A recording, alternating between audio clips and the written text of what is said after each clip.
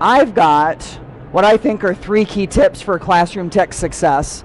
But then what I'd also like to do is turn it over to all of you at some point too and hear what your tips are too. So just kind of keep that in the back of your mind. But, you know, I know for me, I've found that in my own classroom, when I very first started using technology, it was like, anytime I use technology, it's got to be good, right? I mean, you get those laptops out, the principal comes by, and you're like, look at me, right? You know? Then I started to realize that some of that stuff kind of felt like the worksheets that I was assigning only in digital form. And at some point, that started to dawn on me, and I'm going, there's got to be some better ways to do this, I think, you know? And so that's kind of what I came across. So, and tech can kind of make us feel overwhelmed, right? There's so many tools. There's so much stuff. I mean, you look around this vendor hall and there's so many things that people want to help put into your classroom. But the big question is, will it actually help? I think if there was one thing that everybody should keep in mind as they're at this conference is to ask that question, how's it going to help? You know, how is this actually going to boost learning in my class? And so for me, I know that's one of the big things I've always come back to. If I'm going to use that, that's great. Is it going to be better? So I think really, I won't get too theoretical on this. I kind of feel like technology is like a catalyst, something that can improve what you're already doing. It doesn't do it by itself, you know, but I think when we use it along with good solid teaching, it can really, really help. So here's tip number 1 for me anyway. This is the big question I always come back to. Does it move the needle for learning? So I look at the technology that I want to use, the ideas that I want to use with technology, and I think, okay, if the learning is at this level, if kids' achievement, or if what I can see with my eyes and my ears to know that they're learning and that they get it, can technology do this? Can it do that? Or can it do this? And if it can't, if it does this and it doesn't go anywhere, I've got to consider whether I even want to use it. You know, there's a case for saying that if it does this and it doesn't move it up, that at least we're getting kids used to the tool and the skills and getting them a little bit of that digital fluency, you know, where they're used to the tool. But I think at some point, if it doesn't move things significantly in this direction, then we got to wonder whether we really need to use it.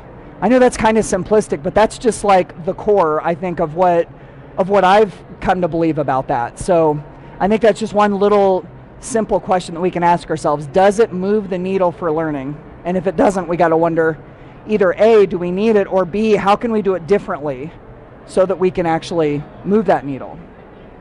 Number 2, don't use too many digital tools. I think has anybody been to any of Leslie Fisher's stuff today? She talks about how she has what she calls, it's not like ADHD, she calls it ADST. She calls that attention deficit shiny thing. You know, it's like, oh, there's a shiny thing, you know?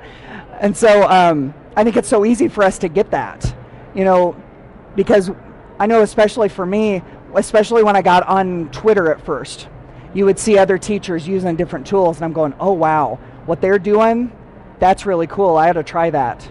Oh, but this person over here is doing that, and all of these people are using this one, and I haven't even used that yet. And I start to think, man, if I'm not using all these things, am I doing a disservice to my kids by not bringing this stuff in? And so I kind of got into the overwhelm stage. But then I realized that I was overwhelmed, but my kids were overwhelmed too. Have you guys ever done that before? Like totally overwhelmed kids by putting too much stuff on them? Right, yep, exactly. What I've found is that if we have a couple of core tools that we go back to, here's the beauty of that, is that the kids get, I'm going to go back to that word fluency again, they get that fluency with that tool so that the technology almost becomes transparent. You know how technology is transparent, which means that we're not even thinking about using it. It's like when you're writing with a pencil. You're not thinking about the pencil, unless the lead breaks, but you're not thinking about the pencil. You don't get training on how to use a pencil. Photocopiers are kind of like that. Like, How long has it been since we've had professional development on how to use a photocopier? Thank goodness, right? But I think that's where, if we can help kids get to that point where they're using those couple of core tools so that they don't have to think about it, then what are they thinking about? They're thinking about our content. They're thinking about the lessons. They're actually learning, you know? So I think that's one of the big ones for me is, what are your couple of core digital tools that you want to use? And then here's 3.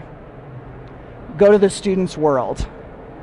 So I'm real big on kind of like eavesdropping on my students.